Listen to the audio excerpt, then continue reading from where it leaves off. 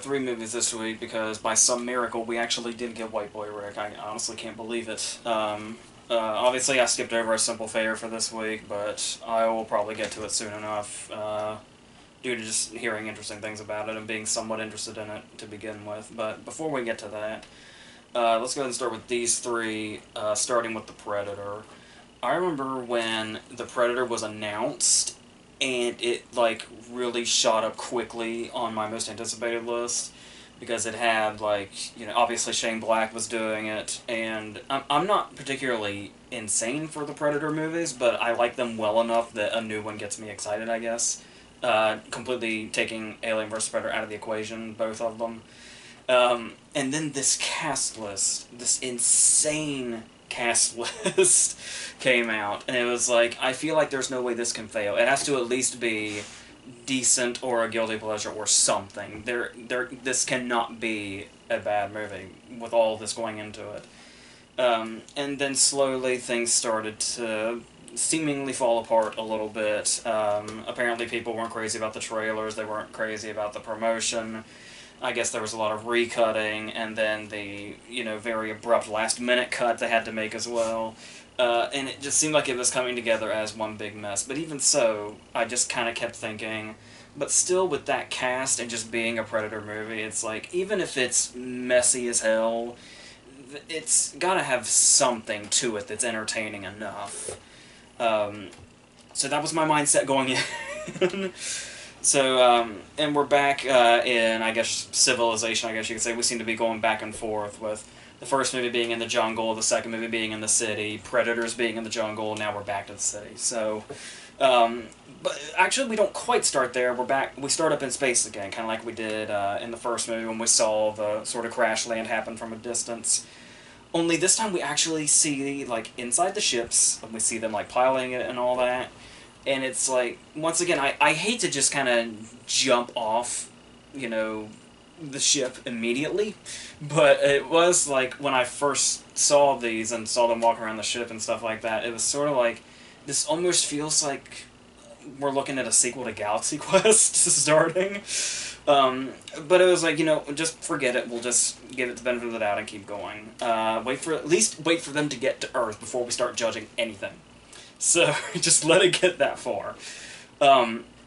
So, obviously, we're going to run into all the scientists, like the Sterling K. Brown character that's very mysterious kind of at the start, but is clearly in charge of something. He's the one that gets the theme from the first movie plays when his helicopter comes in. He's that guy. And we're introduced to characters like Jake Busey, who is apparently supposed to be the son of the Gary Busey character from Predator 2, despite the fact that Jake Busey is pretty much pointless in this movie.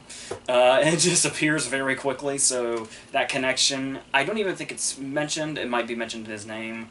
But so many things leading into this apparently just kind of don't matter to begin with. And then we have Olivia Munn, who comes in, continuing to be one of the most uninteresting actresses working today. And it's like, it's like the one thing in the casting news where it was like, are you kidding me? We've got, like, Keegan-Michael Key, we've got Trevante Rhodes, Jacob Tremblay is an odd, you know, addition here, but okay. Sterling K. Brown, obviously, and then it's like, oh yeah, Olivia Munn, and then it's like, oh, okay. But, still, in a movie like this, maybe that won't matter. If there's enough, you know, action, and the action's done well enough, and obviously being Shane Black, you can expect something like that, usually. So, with maybe a bit of humor thrown in, because it is like, you know, Shane Black played the dude in the first movie that had all the bad jokes, and it's like, it would make sense if he brought bad jokes to his own Predator movie. So he has done that.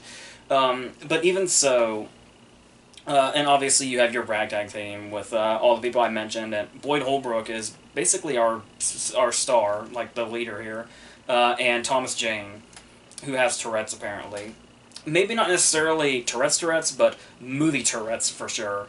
And while we're on the subject of how the movies portray stuff like that, we do have the Jacob Tremblay character, who you might, obviously it's Shane Black's sort of like trademark to have that, you know, precocious kid character. But here it's like, how can this possibly fit in? Well, Boyd Holbrook apparently has some of the Predator armor hidden away to where it's apparently easily accessible. The scene where it cuts to him, Jacob Tremblay, finding it and going through it is very, like, sudden. Like, I don't remember there being any build-up to it. So we're just supposed to assume it was probably pretty easy to obtain. So, he eventually, it basically turns into Mercury Rising at this point, where he's able to... by the way, we know that... I wasn't quite sure what direction they were going to go, because it's never quite sure how movies are going to identify these things, but it sort of kicked in, the whole autism thing, with... he covers his ears a lot, especially when there's loud noise, and it plays big, you know, whimsical music as he arranges chess pieces. So that's our big clue, despite the fact that the bullies in his school... because we really needed bully characters in this movie, and they're, like, really over-the-top bully characters, too. Their first scene is them being, like, way too into pulling the fire alarm. Like, they look like fucking cartoon characters. They look like rejected bullies from Hey Arnold or something, and they do that. And they call him names like Asperger, and then it's like, wait a minute, is it Asperger's? And then it's like, oh, I guess the bullies don't know, and that's the point. And then they also say, what are you going to do, wash your hands 500 times? And it's like, they're just totally lost now. But it does. So my first thought was like, does the script not know what he has, or do just these bullies not know what he has? Either one is equally believable. But anyway, he puts on the Predator armor because it's like a Halloween costume, because it's Halloween. So Shane Black has gone away from Christmas now. He is now into Halloween, apparently. And he basically calls them. That's the extent of it. Remember in Guardians of the Galaxy when Drax just called Ronan and Ronan just spontaneously appeared? He basically does that. So, and that's basically what our plot is. And then our, you know, group of criminals or whatever here with their big-ass guns will fight, and that's the remainder of the movie. It's a bunch of guns firing and Predators jumping from here to there, sometimes fighting each other. Regardless of what you can say about the movie, it is always kind of a cool concept of a Predator themselves getting the despining thing that they usually are doing to human characters. So it's not without its moments, but those moments do feel few and far between when you're basically looking at this 90s monster movie. Not even 80s. Like, this movie doesn't even go back to the 80s where this started and try to make it feel like that. This feels like some low-tier 90s monster movie that would just come and go. And there's really not much to it apart from that. So, then they do try to throw in stuff like, almost like, I don't know if meta is the right term. I guess it would be. They have stuff like, how they're calling it a predator by name, and so the whole thing now is they're debating if the term predator by definition even fits this creature, and so they discuss that, and it feels, and this happens a lot, and they play it for comedy, and it basically feels like they lifted something like a online forum discussion of Predator and just put it in the script and had these characters say it, and yeah, it's as clumsy as it sounds when you do stuff like that. And then you also have stuff, like I said, obvious, you know, cuts were made. Maybe there's a line that I missed, but to my understanding, it was the whole thing where there was that controversy that's, like, still happening right now, where Olivia Munn found out that one of the co-stars, the guy that's shown up in a few of Shane Black's movies, is a sex offender, and felt uncomfortable being in a scene with him, especially being a character that's supposedly, like, hitting on her constantly or something. Like, it was supposed to be her character's intro or something. Whatever that was supposed to be. But, so obviously with him, that scene being cut out of the movie, there's a line later where somebody calls her Sunshine, and she whips up a big-ass gun and says, "I'm really tired of people calling me that." And it's like, that sounds a lot like it was supposed to be in that scene that was going to be her intro. And it's like, I guess that was her whole character arc, was she got hit on, and she continues to get hit on throughout the movie. So she's tired of it. She's going to show how badass she is. But, yeah, when you cut out that scene, even that basic cliche story arc for your female character that's supposed to be this big badass is just not coming together because it's not all there, literally. So that's weird. And then you have stuff that comes in later, like when like I was talking about Sterling K. Brown's basically the guy that comes in. He's wearing the I mean, it's not a lab coat, but he's wearing a white coat, so we know where he goes. The thing here is that he eventually becomes very antagonistic, and this seems... I mean, I guess maybe he's a little bit...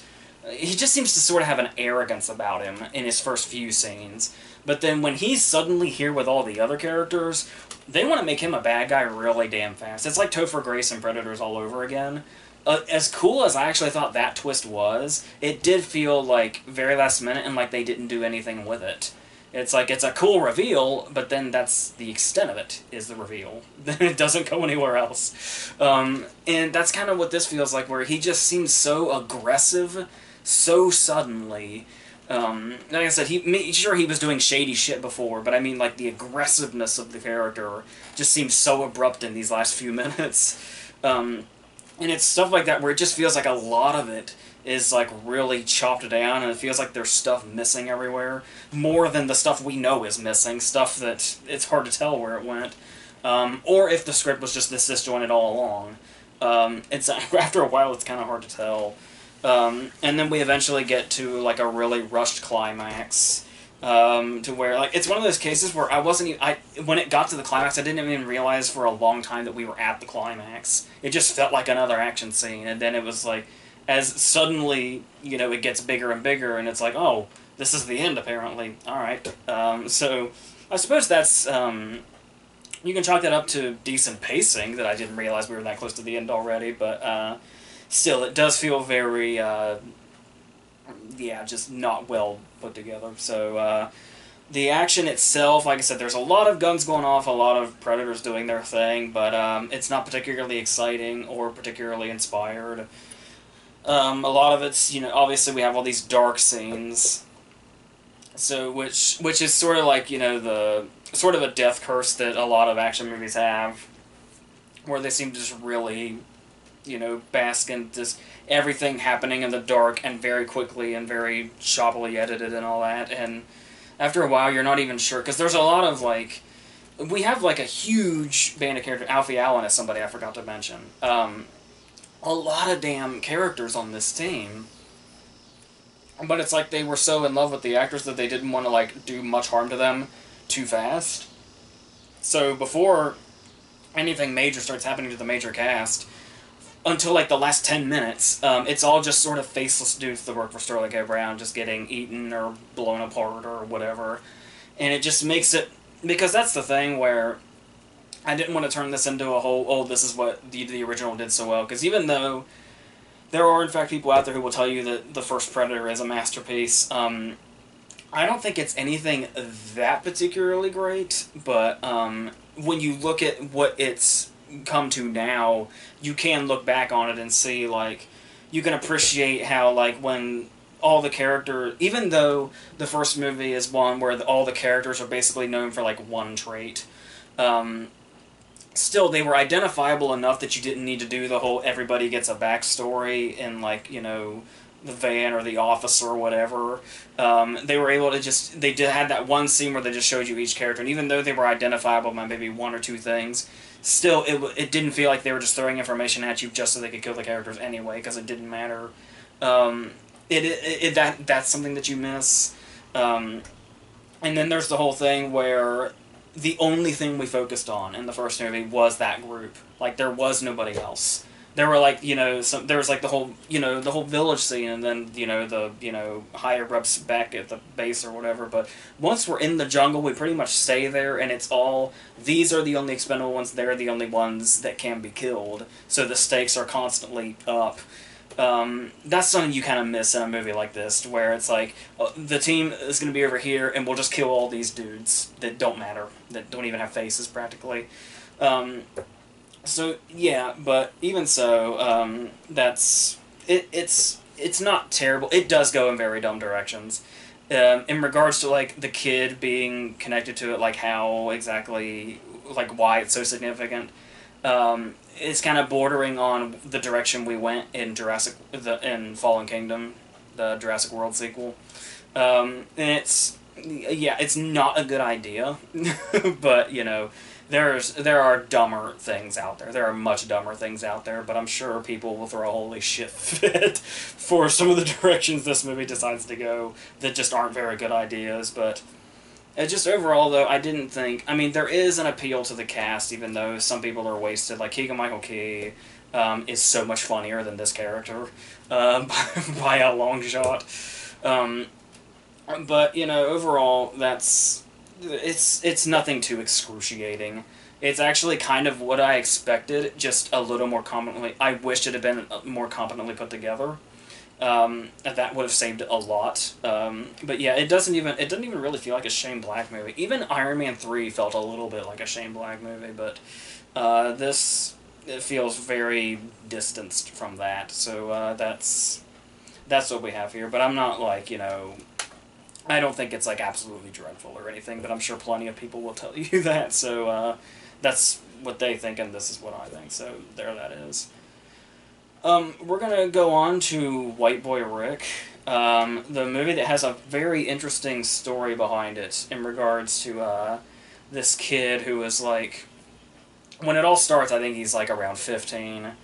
And he and his dad basically run guns. It's his dad's whole thing, but he's basically, he knows all about it, and he's more or less there, sort of, as a helping hand. And as he gets more into it, the farther into, like, criminal underworlds he gets into.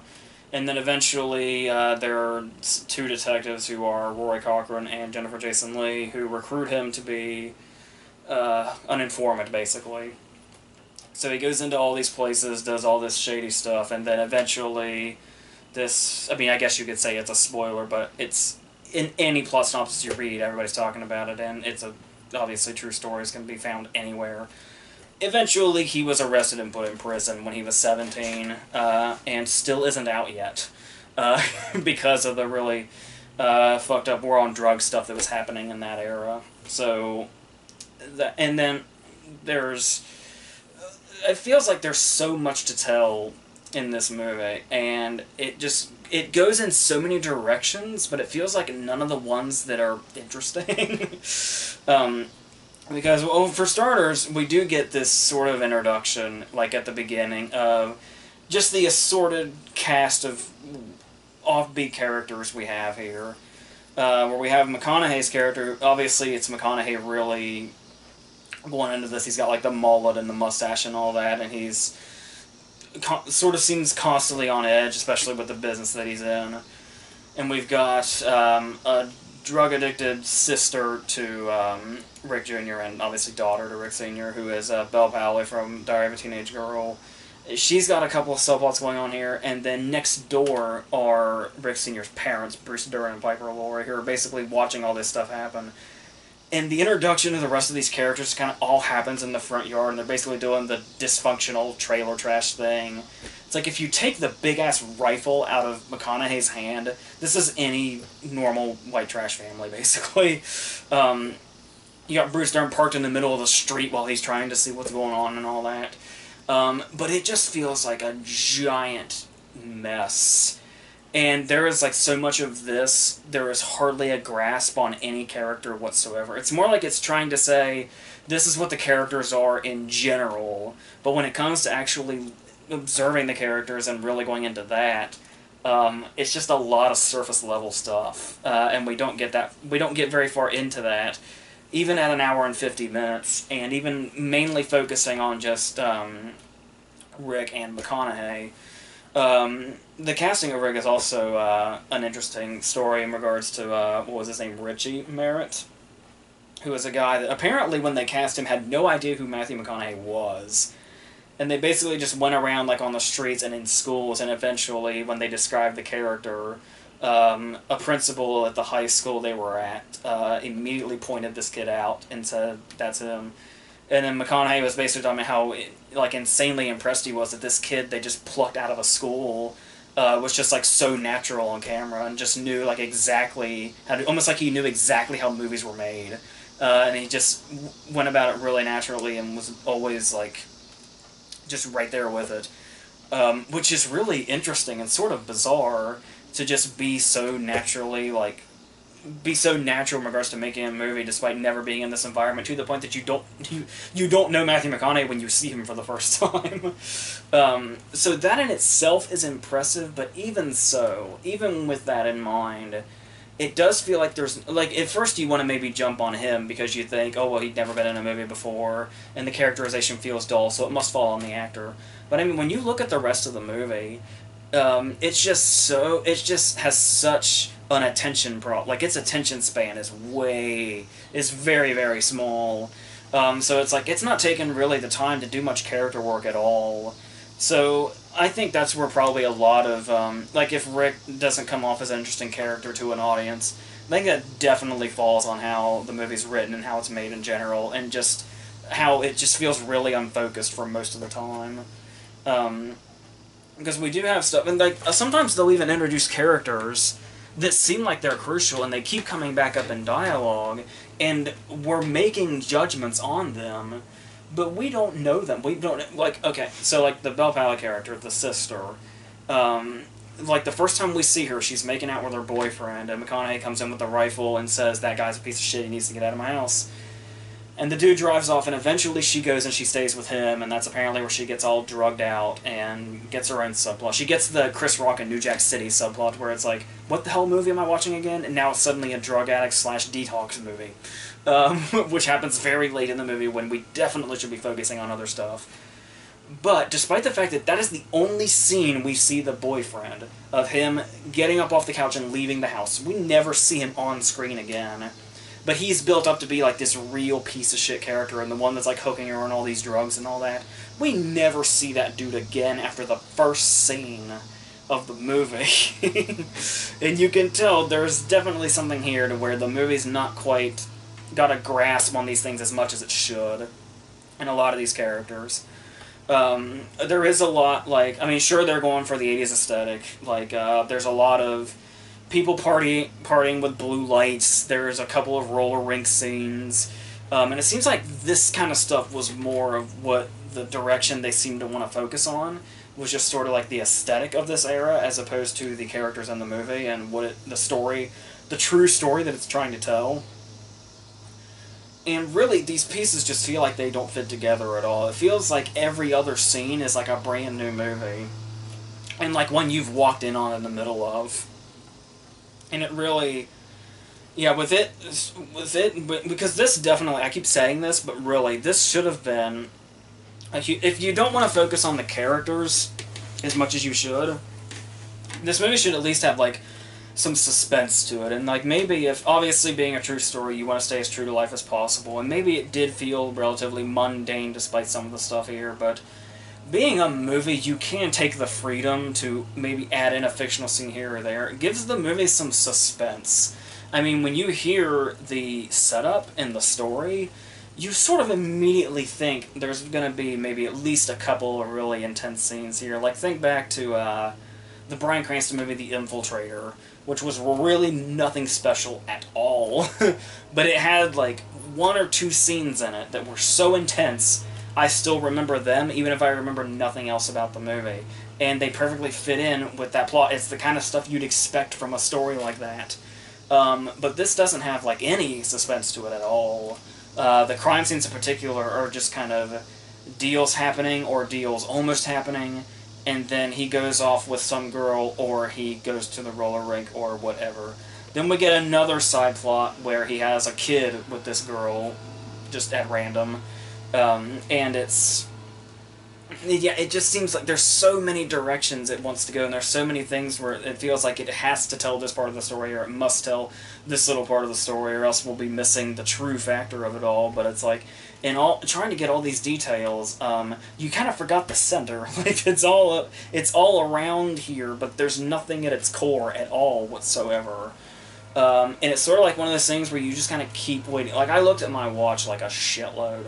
It's like at about the half-hour mark I looked, then about the 45-minute mark I looked, and I was like, at one of these marks, we're going to hit a stride, is what I kept thinking. That's why I kept looking, because it was like, it's going to, do this, and maybe this is just all this intro, all these characters we've been introduced to, we're all going to have, it's all going to come to a point at some point. Obviously, we know one point that's going to be is him getting arrested, but Like, there's one scene that's really crucial that just kind of hits you like a gut punch, um, but it doesn't really have a lasting impact, and there's not really anything like that ever again. So overall, and it's like, I just saw this, it's been at least a few hours, because I saw The Predator second. I saw this first, so it's like, I'm doing my best to get this out as fast as I can, because as I'm speaking to you right now, I can just feel a fog descending on my memory of this movie already. It's like, I'm gonna forget most of the stuff in this movie by probably the end of the weekend. It's just gonna go right in and out, because there's really nothing particular. Even the performances, sort of just, you feel like there should be something memorable left here, even by McConaughey. And McConaughey does have like a monologue here or there, or his last scene in particular is pretty good, but overall it still feels like there's just something really missing here. And it just feels like this sort of bland line, just kind of from beginning to end, and it goes in those directions, but it never finds anything in any of these places it wants to go. It all just feels very flat, no matter what direction it's going. So, yeah, and then of course, when it gets to the point, when we do reach the end and the inevitable happens, it's so rushed. It is so incredibly rushed and so sort of like last minute. But yeah, so I just really couldn't get into it, is the main issue. Like, every time I felt like I was kind of on the verge of it, it would just sort of kind of lose me again, and I would just kind of start, I wouldn't even, it would be hardly sometimes I'd be even taking it in. I just, after a while, felt like I was just staring blankly at it. And I didn't, and just nothing was sticking with me. So that's really unfortunate, because that has a lot of potential. I suppose, if anything, it may need a documentary, if nothing else. So maybe at some point this story will be told in like a really big, memorable way. But I really don't think this is going to be it. So I don't know. But yeah.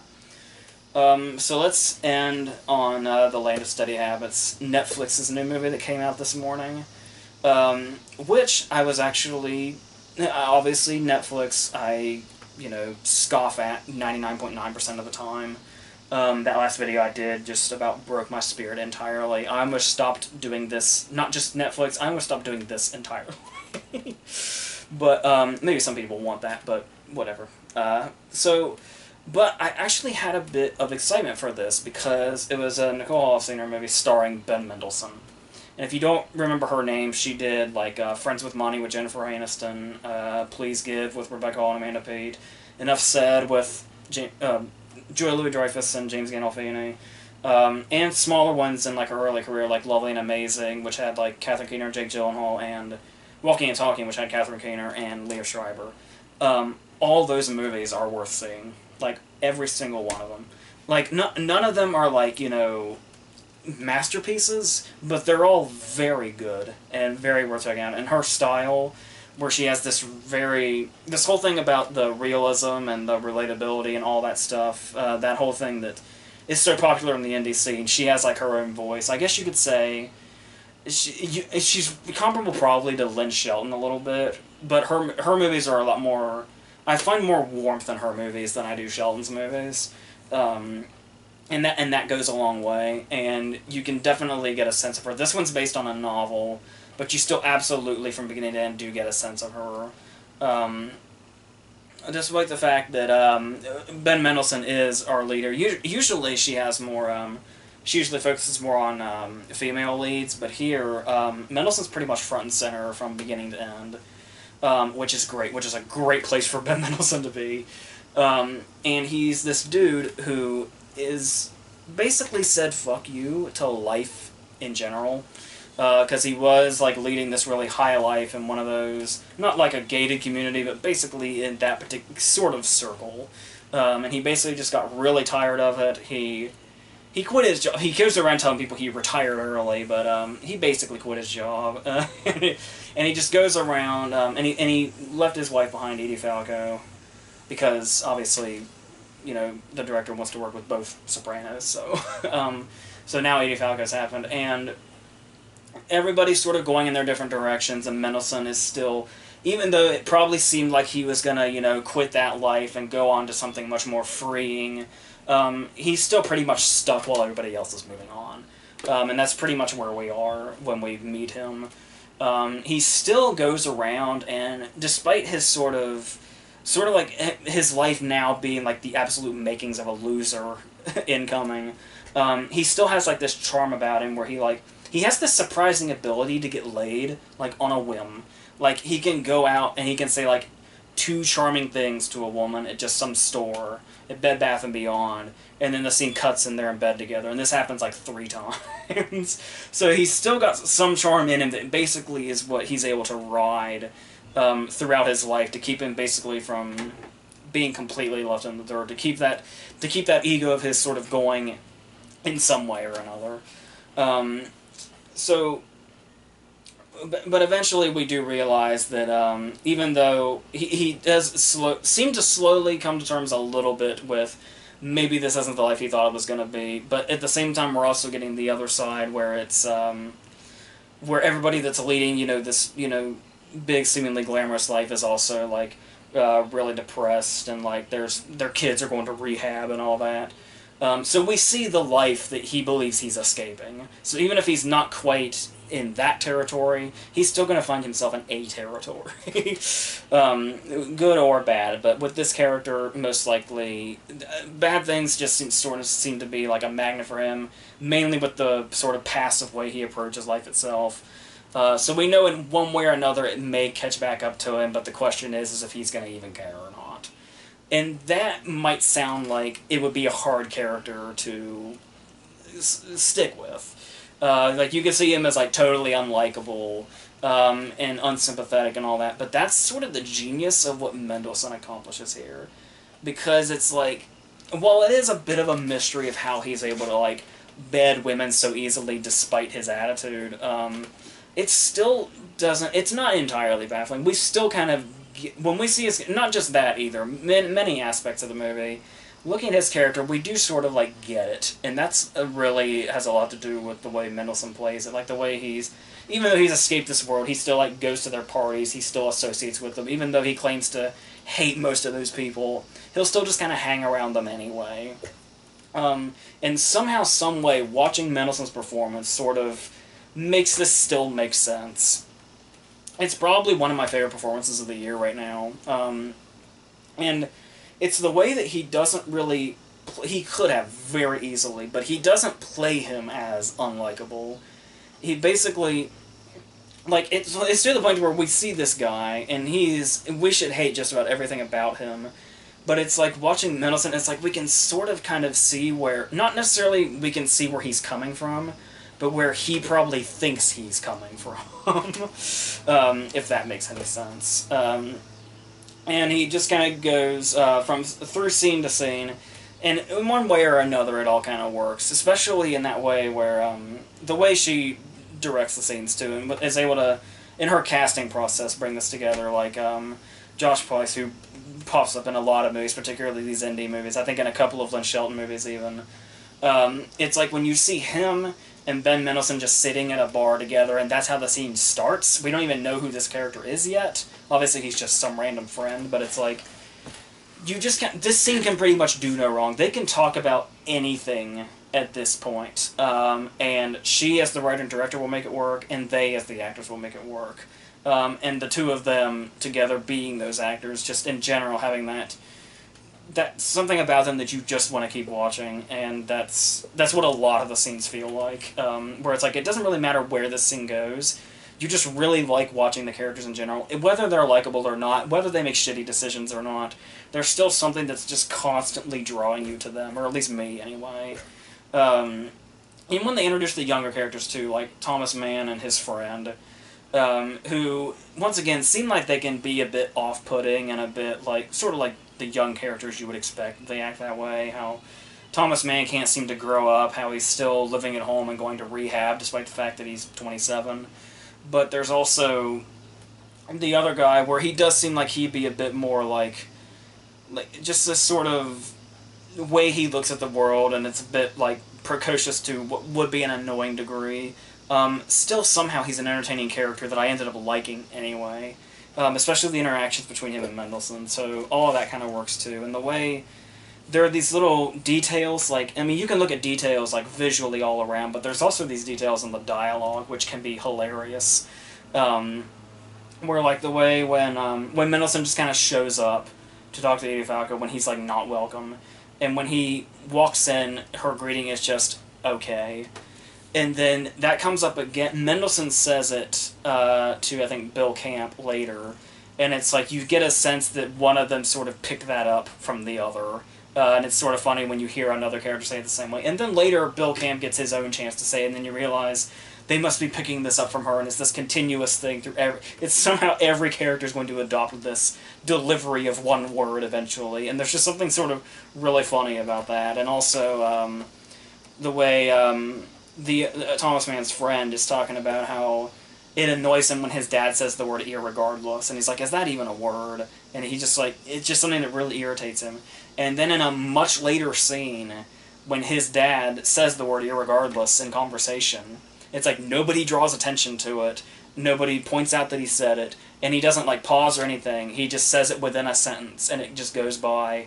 And when you remember that scene, just him saying that one word, it doesn't matter what the rest of that sentence was, it's just really funny the way they work that back in. And yeah, it does have, you know, some, you know, spots that could be picked up a little bit. There's one character that could have been a lot more fleshed out, and that's the, that's the Connie Britton character. That sort of, like, we basically learn pretty quickly is basically his only chance of finding normality again with another person, or at least the closest thing to normality this guy can get. And it does, when you look at the director's other movies, and you see that this is like her first movie without Catherine Keener, and your immediate first thought is, Catherine Keener in this Connie Britton role probably, even if as thin as it is now, I feel like she probably could have brought something to it. Nothing against Connie Britton or anything, but Catherine Keener really has this way of making a lot out of a little that probably would have served a lot better here. It really makes me wonder how she didn't end up in this movie, because it seems like sort of the perfect lineup. But, yeah, so... But all that stuff aside, it does work very nicely. I don't know how I feel about, you know, the last 5 or 10 minutes or so. But overall, there is one unspoken joke with a cashier and Mendelsohn that had me laughing audibly, even though I maybe shouldn't have been. But it still worked for me. So, but yeah, and you have those sort of, you know, every now and then a character may seem a bit not fleshed out enough, but overall, I actually like this quite a bit, especially for a Netflix movie. But as I said, with the talent involved, I don't think that was going to play for him. This still very much feels like one of her movies, and right in with that lineup that she has. So that's what we have for this week. Obviously, there's going to be a Versus coming, and more review videos and all that stuff. Like The House with a Clock in Its Walls is next week, and hopefully maybe A Simple Favor, and maybe a couple of other things. And so on, you know, all that stuff. And then the October stuff is coming with all the horror verses and all that, getting 2 a week again, like last year, so all that stuff. So until all that,